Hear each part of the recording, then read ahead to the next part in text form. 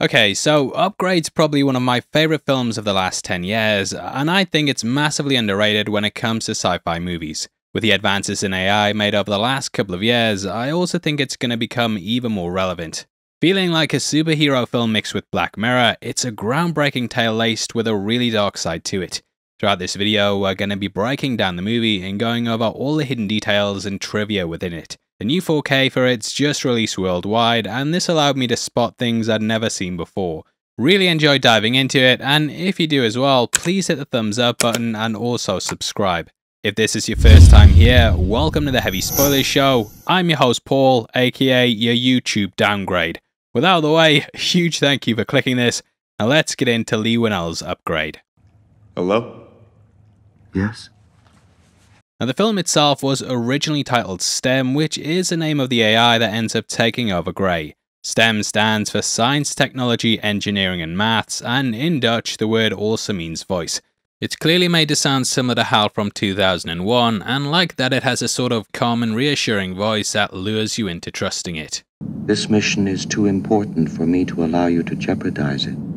Director Leigh Whannell wrote the first draft back in 2011, with Logan Marshall Green being cast as the main role. One thing the actor really brings to the performance is how he moves and acts like his body and head are separate entities. Grey becomes paralysed from the neck down, and thus STEM ends up controlling the rest of his body. This is why there's that feeling of separation, and this also comes across to the fight scenes themselves.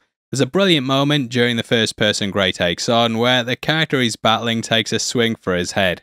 STEM only has control of Grey's body from the neck down, and thus it pushes his head out of the way just to avoid the punch. There's also some really creative shots in this with the camera work being positioned to follow his head because this is Grey.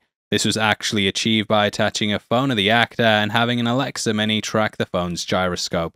It gives the fight scenes their own unique style, and on top of this they've also got incredible choreography. Everything about this film, it works so well, bringing brutality and a feeling of just how powerful STEM is. To me, the film's a metaphor about how technology is taking over our lives, and it asks how much power we're willing to hand over.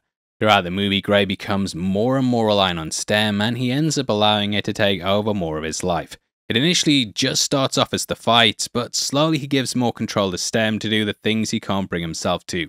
I feel like this is a comment on how we've given AI more and more power, and initially it just started off with things we couldn't be bothered with.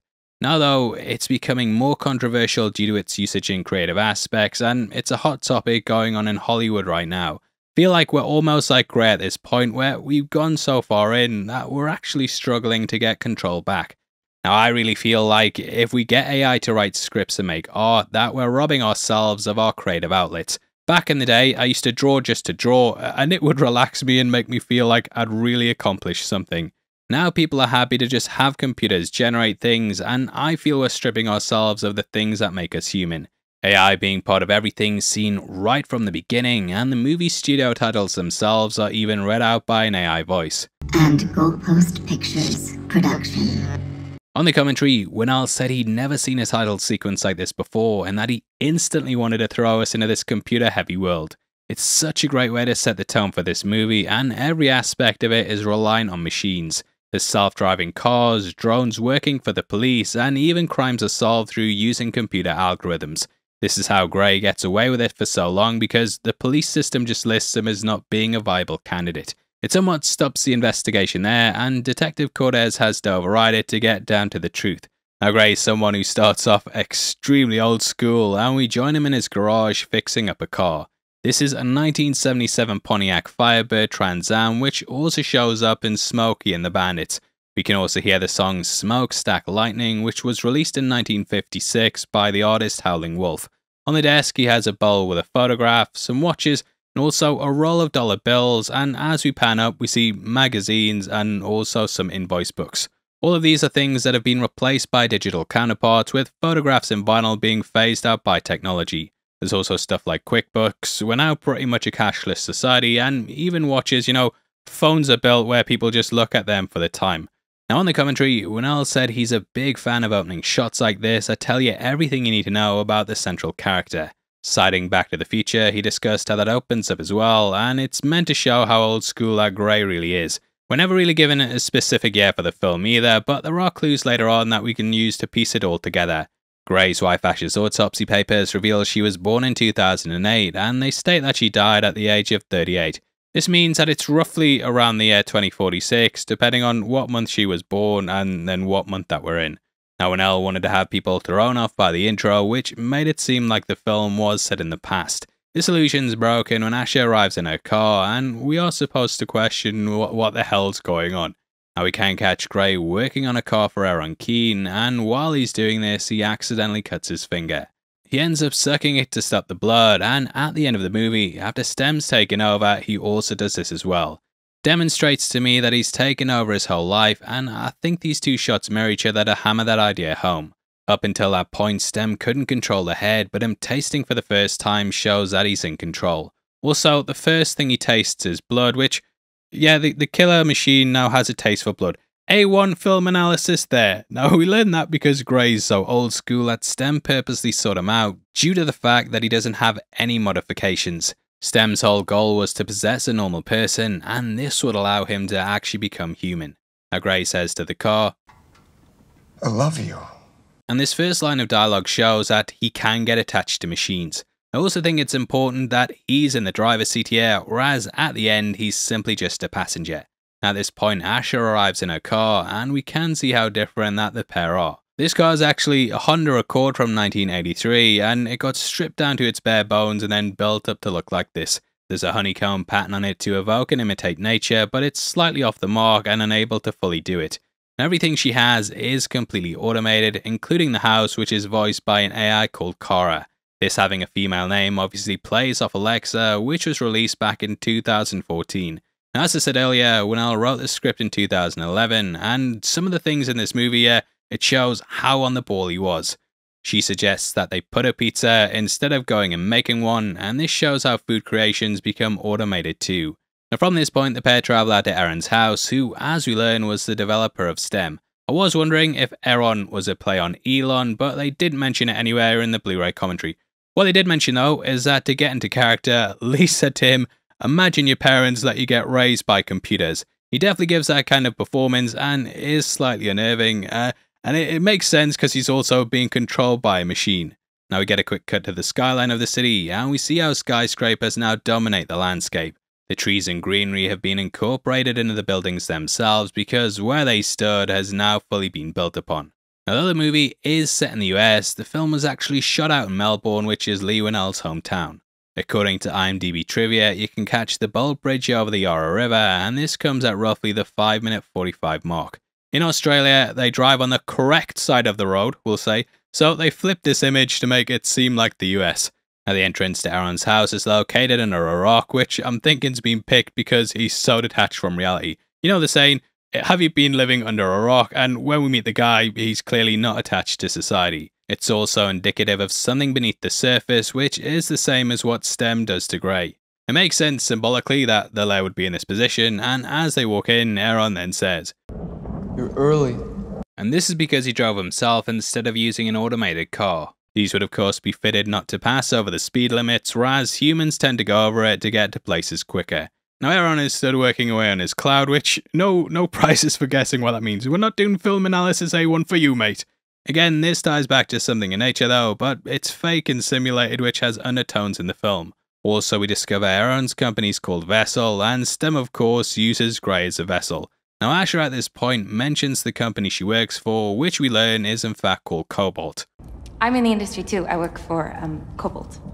At about the 9-minute 7 mark, we actually get a wide shot of the city and can see both Vessel and Cobalt headquarters right beside each other.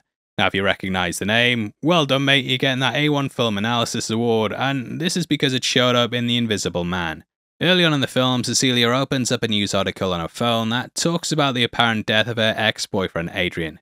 The opening paragraph talks about how he was the Cobalt founder, and that movie was also written and directed by Leigh Whannell. It's thought that these two films are set in the same universe, but they're just happening at different times. I'd love to see Whannell add more movies to this universe down the line, as I think both this and The Invisible Man are absolutely incredible films. Now we actually have a full breakdown on that if you want to check it out, but from here we go to see STEM itself. This purposely looks like a bug because it's meant to be parasitic in nature, and Gray also brings up a comment on AI in general. I mean, you look at that widget and you see the future. I look at that thing and see 10 guys on an unemployment line.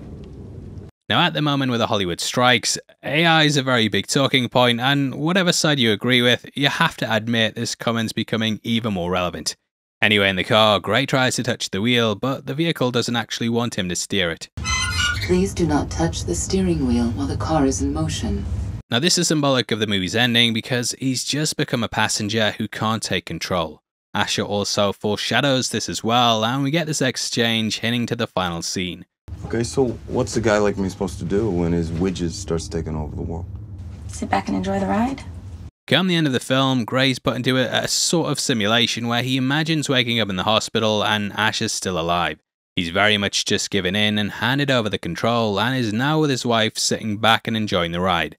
Now, being unable to control the car is what ends up leading to it crashing as Stem takes over and drives it off the road. From these early moments, it was in complete control of his life, steering and driving for him exactly how it wanted. And at this point, Fisk and his gang arrive, who've been instructed by Stem to destroy his entire life. As Fisk reaches in, you can actually see the gun markings on his hand, and as we learn, he has weapons built into his arm. Outside, we also see as he touches Asher's chin, and on his wrist there's a circular barcode tattoo.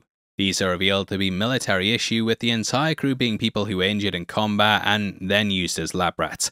Stem later uses the footage from the drone as a way to help Gray track Fisk's men, with these tattoos being the thing that helped dig them out. I'm guessing that Stem also controlled the drone too, and this also goes down in Gray's old neighborhood to make his past a painful place to think about. Wait, I'm sorry. This is my old neighborhood. Now at this point, Fisk shoots him in the neck, and we learn that this is actually an injection that paralyzes his body. This will later be at the point at which Stem's injected into him, showing why this part specifically was targeted on his body. Bit of behind the scenes info as well. If you look closely, this is actually the Nintendo gun that used to get with Duck Hunt. After a stay in the hospital, we cut to 3 months later and see Gray returning back home in a wheelchair. This is Gray's nightmare, and unlike the past, he now has to rely on technology to help him out with everything. On the robot arms, we can also spot the name Canova, and this is actually a real-life technology company that creates robotics for personal assistance. Even making himself a drink is something that he now has to rely on, and him being bound to the chair again just makes him a passenger. Machines don't have the human touch he needs, and they're even unaware that his wife's dead. May I ask if Asha will be joining us for dinner? There's just a cold, robotic feeling to the entire thing, and whereas he once had a home full of love, it's now just an empty prison. Going to the police station, we learn the entire thing's run by machines, and though it helps in some aspects, it hinders in others. For example, the drones and so on tend to use facial recognition, which is why Fisk's gang all covered theirs up. Fisk ended up lowering his to show his face, but this caused tension in the group because they knew the tech could track them. Hey, what are you doing? Put your mask back on! However, he already knows that Stem has his back, which is why he isn't bothered about showing off his face. We also learn that criminals can put firewalls in place, and potentially Stem's done this to stall the investigation. Now at home, we see Gray trying to overdose on medicine by instructing the machine to keep administering dosages. Gray falls unconscious, which is when he's sent to hospital, and this location becomes a key scene later in the movie. Now its usage here is for Aaron to visit him and offer him a new life through using Stem. At the end, this is where he sees Asher arriving too, who in many ways is giving him a brand new life. Both are moments in which he ends up giving up control and agreeing to allow Stem to be brought further into his life. Again, it's sort of like poetry they rhyme, and I love how these two scenes mirror one another. Aaron and Gray also talk about his masks, and masks of course have yet become even more relevant now. I don't leave my house very often. Now Aaron barely gets to leave his house because, as we know, Stem's there keeping him prisoner too. If you look closely, you can even see he has an earpiece which the AI uses to instruct him in the outside world. The scene very much becomes a deal with the devil, in which he'll get to walk, but he'll also become a lab experiment. Operated on, we almost get a bird's eye view of the situation and can catch x-rays of Gray as we move through the panels. Obviously the doctors on the ground, they can't see this angle, so this is actually Stem looking down on what's happening. Implanted with the device, Gray's initially blown away, and I love how the machine's also trying to act normal. Just the way he runs on the treadmill has this robotic feel to it, and this is carried across when Gray gets back home. The camera movement locks directly onto the back of his neck, and it gives focus to Stem as he's now in the driver's seat. Going through the case files, the machine starts talking, and it's at this point they start investigating Fisk. What STEM's really doing though is giving something for Gray to do that will eventually lead to his mind breaking. This will then fully allow STEM to take over, and it starts off with little commands that don't seem too intrusive. For example, Gray commands STEM to stop talking, but he then allows it to, which gives it slightly more power. If you don't want me to, I will not. Okay, yeah, don't talk. So I'm not insane? You can talk again. No, you are not insane. They then scan the barcode with STEM saying he rebuilt the image, but looking at this, I think the quality's too low. I definitely feel like he already had it in his record, so this is why he was able to do it perfectly. Also, important to bear in mind that he doesn't give Gray Fisk's tattoo, even though that's the one that would have shortened down the movie. STEM wanted Gray to slowly work his way up the line, taking out people one by one that will give him more control. Had he gone straight to Fisk, he'd have gotten his arse handed to him, but working up through the ranks gets Gray to hand over more power. Just relax and let me draw. Even this comes with him gaining more power, and he has to reassure Gray that he has back control. This makes him think that it's something STEM will give up easily, and psychologically, it makes Gray far more trusting. Now Gray does the right thing and calls up the police, but the devil on his shoulder tempts him with sorting it out himself. Heading out to the guy's home, we get a similar shot from behind, further highlighting that STEM's the one that's in the driver's seat. Guiding him through the apartment, Gray's eventually caught, and we actually get a clue that this guy's working with Cobalt. As he looks in the mirror, we can see the name along the bottom, and this is almost framed to spell out the man's a part of them too. Before entering, STEM also knows the home's empty, and it may have even used this as a way to help it look around. Now, being ex-military, the guy completely overpowers Gray, but when he gives up control, we see STEM stepping in. The action's brutal, violent, and over the top, and I love seeing Gray's shocked reaction as his body kicks the crap out of him. After giving him a big Glasgow smile, we see how Gray happily hands over more control because he's unable to deal with the horror. Whannell does an incredible job of balancing the cool with the fear that Gray feels, and this all comes from gaining his brand new powers. Called in by Aaron for going off on his own, we also see how the police are slowly picking up the pieces. Scanning biometrics and using voice control, we of course know how these have become part of our everyday lives. Crime's difficult to carry out, and this is due to all the data tracking, and even Gray's picked up pretty quickly in their searches. The way he gets away with it is by being paralyzed, but Cortez still suspects that something's going on. We see the address come up for Pava Avenue, and a little bit of trivia, this is actually Leigh Whannell's old home. Now luckily STEM can read her body language and guide him through the interrogation so that there's not anything here to really give him away. He even offers her a chance to stab him in the leg, and this is later riffed on in the bathroom scene. It's used as a way to hammer home he's actually paraplegic, and in both circumstances it makes people drop their guards.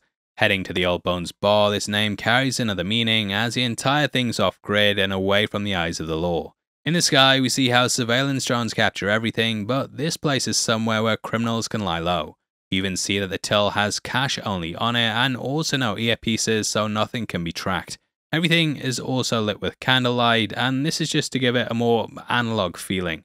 It's a complete dive with bones lining the wall, further giving the idea that it's more aimed towards humanity. Had machines been running it, it would be way more robotic and sterile, but here I feel that it has a more human touch. I also love how we get some modifications on certain people, and there's even some that have elven ears sitting at the bar.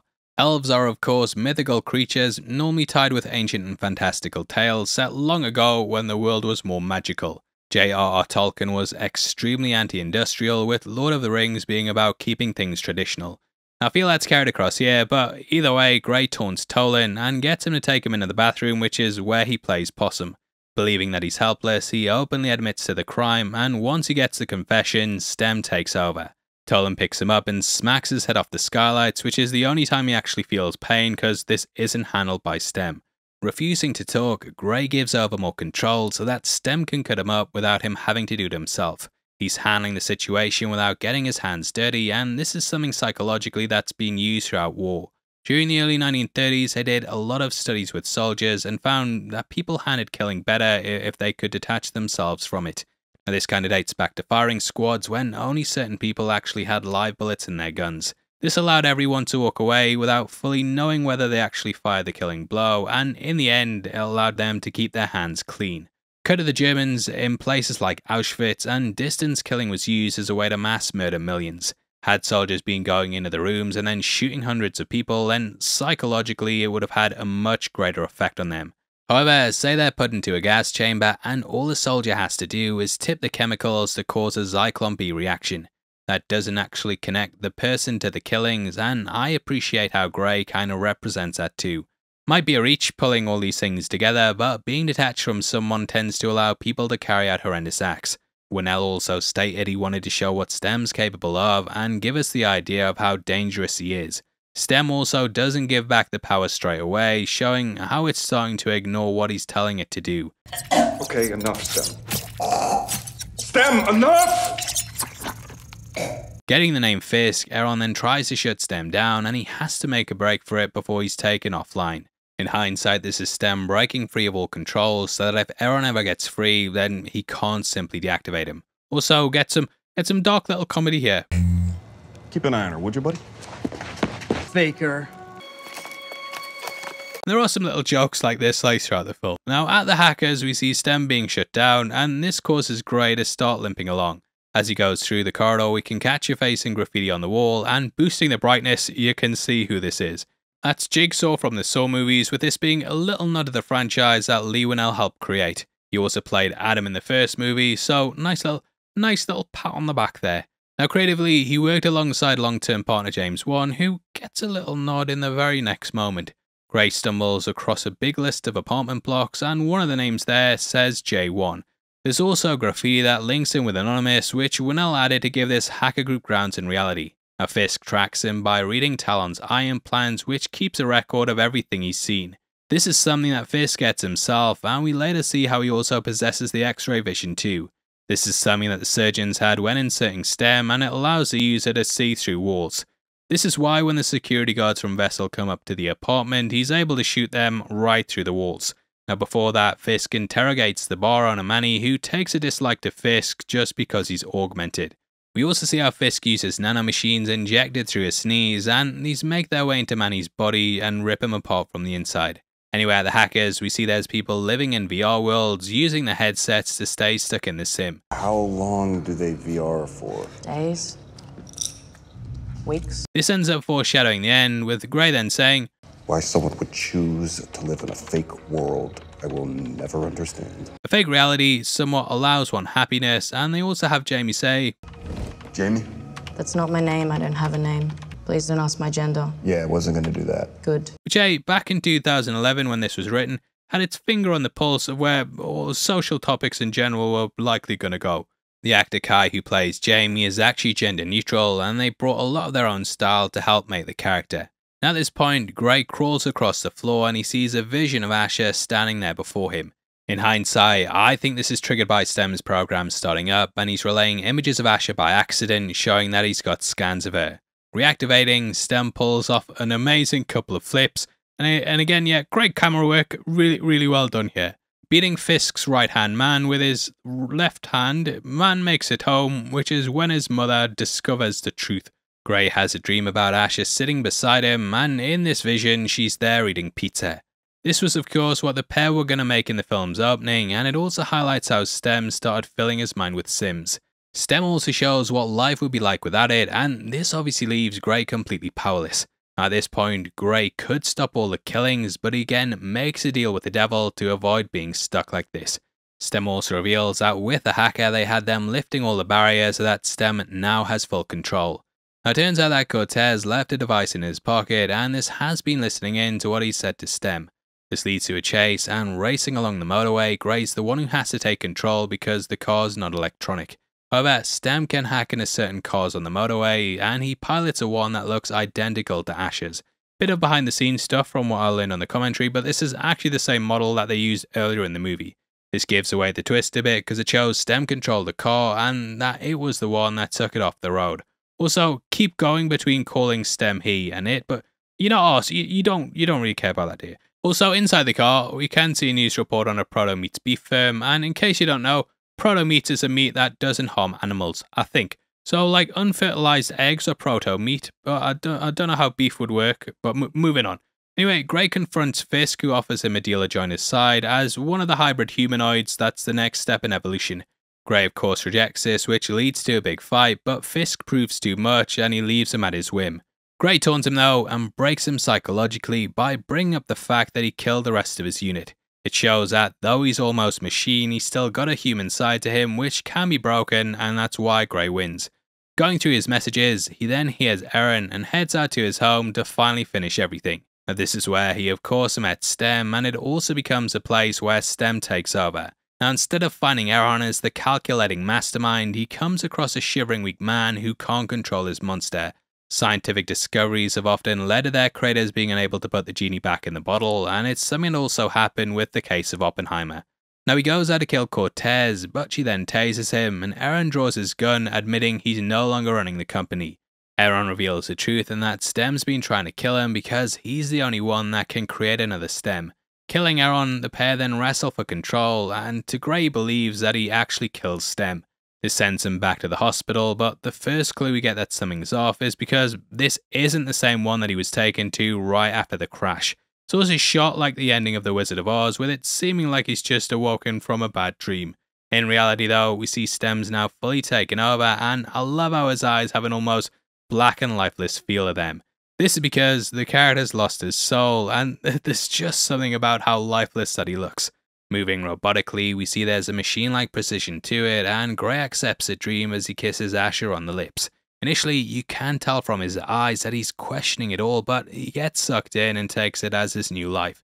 It's a really chilling way to close out the movie, and even just discussing it, it still gives me goosebumps. Now this was of course also used as the image for the poster, with the title telling you straight away that this guy's an upgrade. Oop, heavy spoilers there. And yeah, that closes out our breakdown, and again, I've just had so much fun going back through the movie. The film has just released in 4K, and I really recommend that you pick it up. Got a commentary on there from Leigh Whannell, and I promise you, it's worth picking it up for that alone, because it's absolutely hilarious. Learned a lot from it, and I hope you did too, and if you enjoyed the video, please hit the thumbs up. We're going to be tackling the original Star Wars trilogy next, and kicking it off with A New Hope really soon. If you want to get early access to that video, then please hit the join button, as we drop all these breakdowns there sometimes a week in advance. Helps stuff like this get made for less than the price of £1 a month, and it really goes a long way to helping me and the team out. We massively appreciate it. Thank you again for all your support. You know, the classic movie breakdowns, it wouldn't be anywhere near as successful without you guys, so we really appreciate you, you know, just helping out the channel. It means a lot, and yeah, if you want something else to watch, we've got a classic movie breakdown linked on screen right now. We've just covered the Babadook, or I'll do one that YouTube recommends specifically for you by reading through all your history and using its AI to figure out which breakdown's gonna make you click. Are you calling it a liar, mate? No, come and embrace the technology and click on that video, and yeah, hope you enjoy it. With out of the way, huge thank you for sticking through this one. I've been Paul, and I hope you enjoy the rest of your week. You take care. Peace.